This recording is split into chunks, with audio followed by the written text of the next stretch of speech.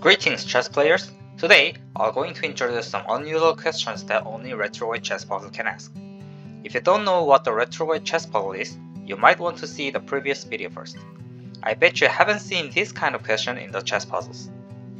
The first example is the invisible king. Black to move, and where is the invisible white king? To reach this position from the starting setup, there could be only one answer. If you want to find out by yourself, pause the video. Shall we start? First of all, we see that the white bishop is checking the king. That means the white last move was to check the king, unless the invisible king is in between the bishop and the king. However, every single square is under attack, and white cannot leave their king on the checked square. So we conclude that the white last move was to check the king with the discovered attack. And there are two ways to do these discovered attacks. The first one is to move the pawn, and the second one is move the king. But if white moves the pawn from g2 for the last move, then how could this bishop get in here? It's impossible. So the only possible move was to move the king to check. And the king should have moved from one of these squares. This square was obviously impossible since there's two kings next to each other. And how about this position? If this was the case, then the black's last move was to check the king with their bishop. Then where could that bishop came from?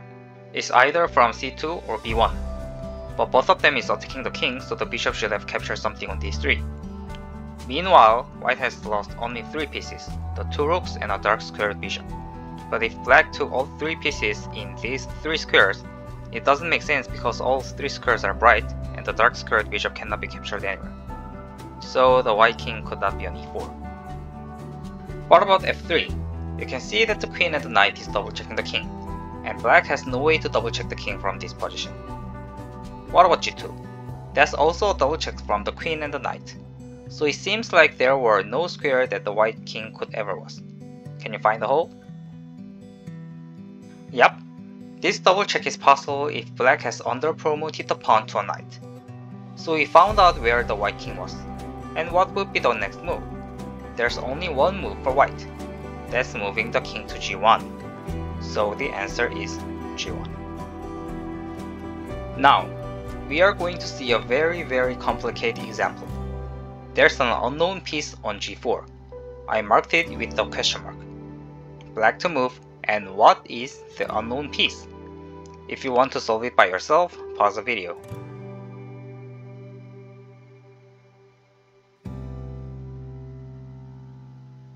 Okay, let's get into it. The first thing we should notice is this bishop.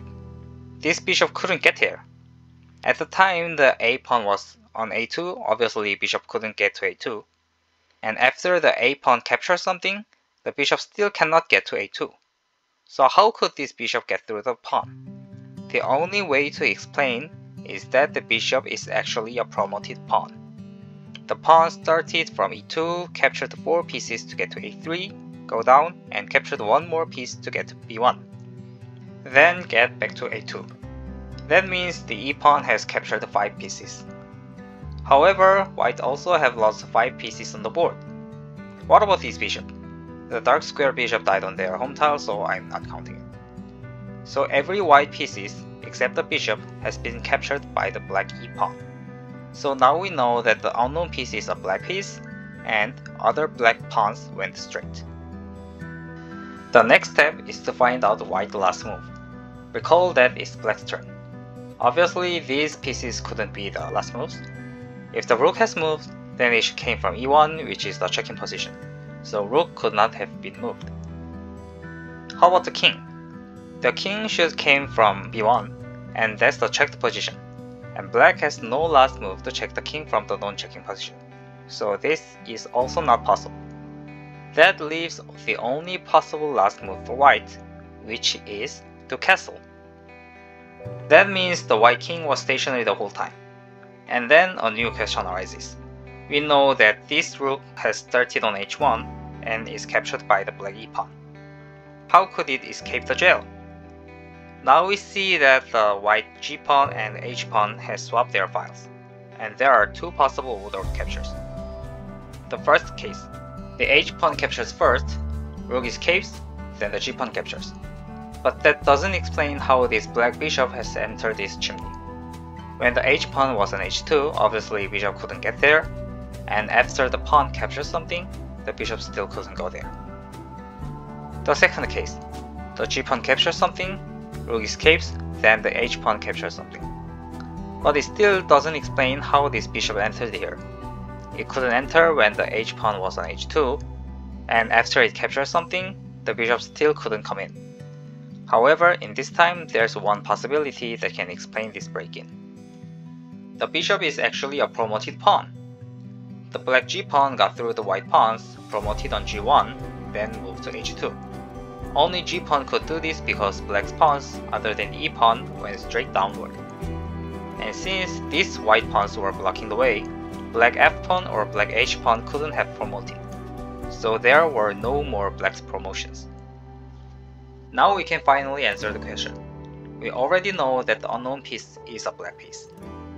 It cannot be a pawn because black g-pawn has promoted to this bishop. It couldn't be a rook or the queen since there were no more black's promotions. Bishop could not be the answer because that would block the castling. So the only possible answer is the black knight. Great, isn't it? So this was the chapter 3. In the next video, I'll talk about the greatest chess puzzle ever. Make sure you keep your eyes on this series. Thank you for listening.